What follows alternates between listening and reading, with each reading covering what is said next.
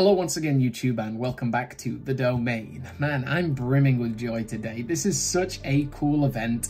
The announcement for the winners of our Versus 2022 diorama contest. Now, we announced that this competition was running 3 weeks ago. I approached Mega Construx personally about a month and a half ago and asked if they would like to help, and they provided the prizes for this contest. So I want to start at the beginning of this video by saying a massive thank you to Mega themselves. You are really stepping up with support of this channel and the community in general. We see you, we see how much you're engaging with the community, and we want to help you. I hope that my channel can help you guys grow as much as possible. So Mega offered very generously to supply prizes for this contest. Third place, a Arbiter's Quest. Second place, Gungoose Gambit, Arbiter's Quest. First place, Falcon Sweep, Gungoose Gambit, Arbiter's Quest. That is an epic amount of prizes. Thank you very much, Mega. And the community definitely stepped up to the challenge. This contest was hosted on our Discord, the Mega Construx Domain. You can also find the same named community on our Facebook, the Mega Construx Domain. And since we launched this competition, we've gained almost 300 new members, which is so crazy. Welcome all of you. I'm so happy that you can join in with this community. It's a really safe space, a really great way to interact with your friends, to build new friends, and to just share the love that we all have for Halo Mega Construx. So this is the second time we've ran this versus competition. Last year, we had a load of entries as well on our Discord. This year, people really stepped it up with 318 entries. 318 entries. And the crazy thing is, last year there was a lot of preparation time. This time it was only 3 weeks. The competition closed 2 days ago, and now we're announcing the winners. And this competition, all you had to do was submit a diorama of 2 characters fighting, a versus series. 2 characters squaring up against each other. There could be loads of different things going on around them, but strictly it had to be 2 people fighting. 318 of you absolutely nailed it. And some of these submissions are wild. I sat down yesterday with a mixed panel of 15 judges, and we spent over 2.5 hours going through over 300 entries to narrow it down to 15, then down to 10, then down to 3.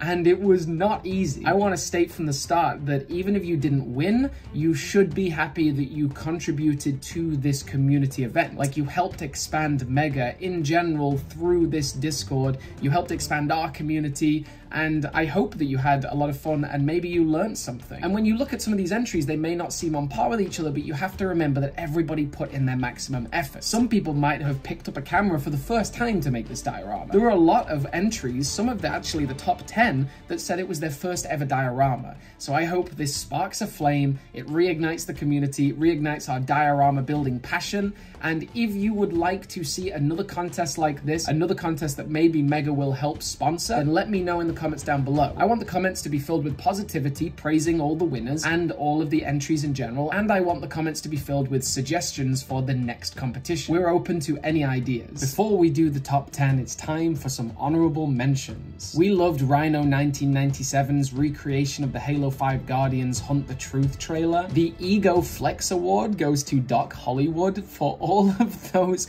honor guards, man. Like, nobody needs that many. The award for best anime fight scene goes to Leo Pixels. This thing is legendary. Most interesting visuals goes to Thick Rat. I don't even know how he did this particularly, but I really love it. It's actually pretty fantastic. It looks like a game box art. We loved the very moody black and white noir effect of Stables T. Jules, and I was particularly in love with the build aspect of Gen Red's entry. And finally, one random award to the best name that goes to Flex Tape 117. Like, Flex Tape 117. That's such a good name. To show you the power of Flex Tape,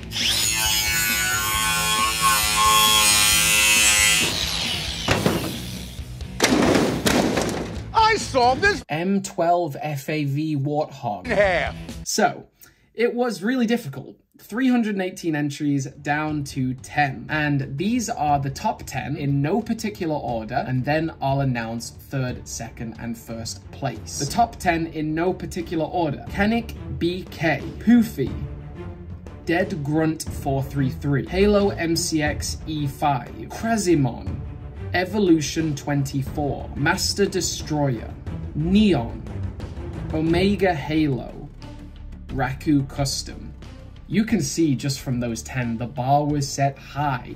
And I also want to reiterate, we got it down to, I think it was down to about 28 maybe. And then we had to scale it down to 15, which was really difficult, then down to 10, and then we squeezed it into a top 10 and then a top 3. It was actually really difficult. That's why it took over 2.5 hours. Like, this was no joke. I said to everybody when they were coming on, I was like, don't worry, we'll be finished with this in about 30 minutes. Absolutely not. You can't rush this. And we wanted to make sure that we took everyone's into consideration, because some people, even if the camera quality is not as good, the diorama might be amazing. And like, we tried to factor in everything. And we came to those top 10. Kennick YBK, Dead Grunt 433, Evolution 24, Halo MCX E5, Krasimon, Master Destroyer, Neon, Omega, Halo Poofy, Raku Custom. Wow. And I bet you're wondering who took the top spot. Let's check it out. In third place was Kennick YBK.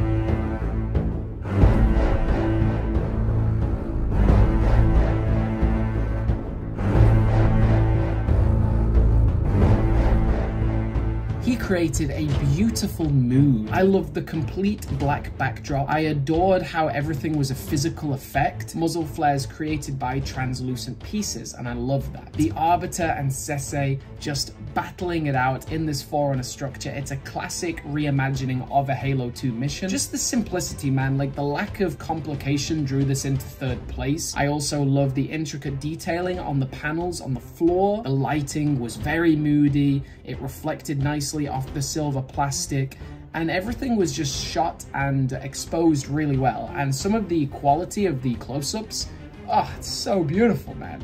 I think I was saying Kennick YBK before.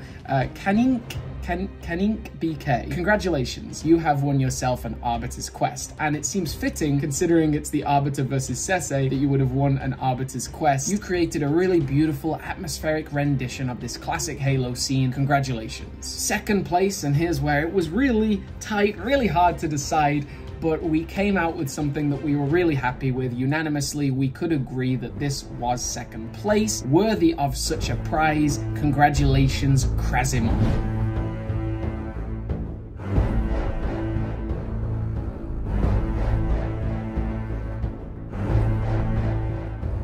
You have a real eye for detail and for construction. The way that you created your base plate, that's not just a simple base plate, it's very thick. Raised up base plate pieces. That's a mouthful. Raised up base plate pieces. And these really gorgeous trees. I love how a bit of grass moves from the dirt floor into the facility. I love this Forerunner structure. I don't even know how you supported it like that. I would love to see the inner workings of this thing. Again, it's a perfect piece from Halo 2. The Arbiter's Quest Banshee is up above, which you love to see, and it's displayed really nicely. It's not just straight on a plastic rod, it is angled. I love those Halo 2 brutes, and I especially love the blood effect you've done for that Halo 2 brute, actually made out of bricks. I've never thought of doing that. I just think this one's perfect. The Forerunner facility is smoothed off nicely. It's got a great background. The green floor that you've chosen works perfectly for the build. I think it deserves second place 100%. Congratulations, Krasimon. I'm also definitely going to be following a tutorial on how to make those trees. They're so great. And so it brings us to first place. Now, I don't know if you guys have already guessed who's going to be first place, judging by those top 10. This was a decision, you know, second and third place, we really debated between the top 10. But first place, when I had presented the top 10 to my judges, I said, look, I think I know who's already deserving of first place. And the judges all agreed with me. The first place winner of our Versus Diorama 2022 competition is Raku Custom.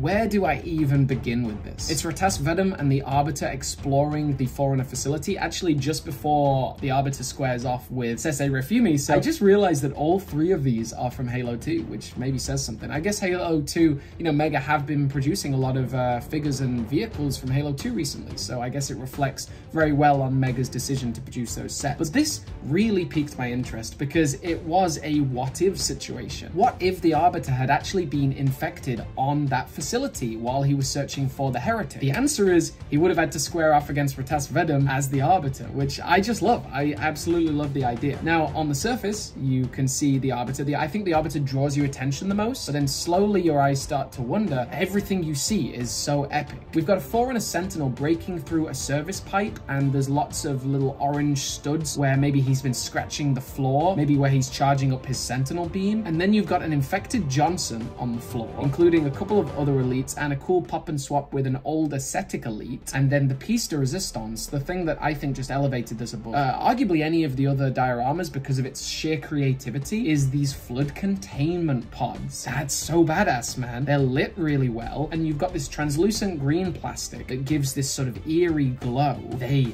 look so menacing, so fierce, and the fact that you've got those as well as an infected Arbiter, as well as a beautifully designed build, like this is a gorgeous, very intricate little piece of the level. It just blew us away. Like, from the moment I saw this, my mind just said, oh, top 3 instantly. And then when we got it down to the top 10, I said, look, I think just the creativity, man. Flood is making a big comeback next year. We're all for it. Mega's re-releasing the Flood in Flood Trex's Tower. This is just a cool teaser to that, man. Like, the Flood custom community is just gonna blow up once those sets come out. Like, once Mega is actually releasing new articulation Flood, I see a massive resurgence in the community. Congratulations, Raku Custom. You truly deserve first place with this one. Excellent job. Ladies and gentlemen, that is the top 10 out of 318 entries for the Versus Diorama contest. And I want to thank everybody for submitting something to this diorama contest. It really has invigorated the community, resurged our Discord, and it was all made possible by Mega Construx themselves. So thank you, Yan.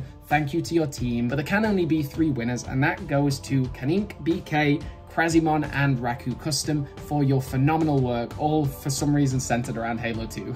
That's just a coincidence, but that's really dope. Check out my teaser for the Flood diorama. I've been building it on a live stream today. That video will already be out. Thank you so much for supporting the domain. I'll see you next time, Spartans.